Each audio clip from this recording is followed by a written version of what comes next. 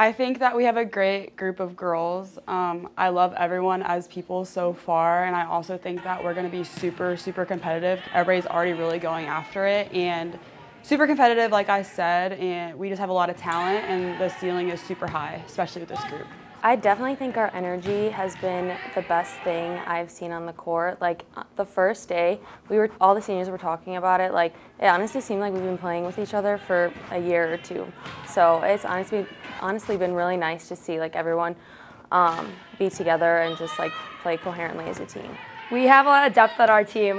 We have a lot of different players. We kind of touch up on every position.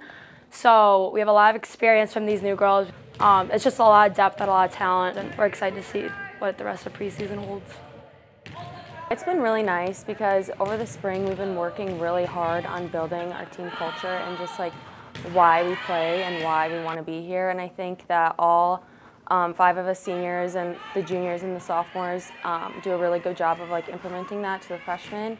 And I think that they also like want to keep that culture going. So I think that's like been our driving factor really.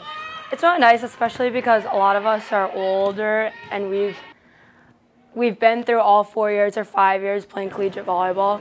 It's really nice to be able to like pass that like experience down to like the new incoming freshmen, especially because we have 6, and just kind of teach them the ropes of how DUVB kind of works and how we function. I think our leadership is super good right now, and we just got to keep that up in order to go far in the NCAA tournament.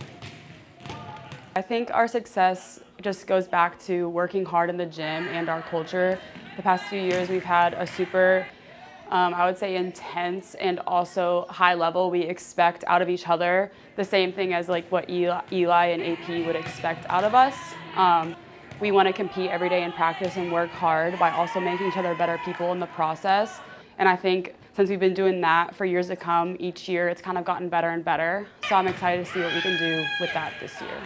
Well, we're hoping to make a deep run, and I think this preseason has definitely shown us that we are going to be our biggest competitors this season. Like, we have so much talent in this gym, and our hardest competitors are going to be ourselves and to what standard we hold each other, not even as seniors, but all the other 17 girls on our team, what standard we hold each other accountable as. We're playing for each other and not just, I mean, yes, we all want to win and everything, and winning the ECC is amazing, but I think just having those mini goals that we set during practice and just kind of anchoring ourselves down to like the team.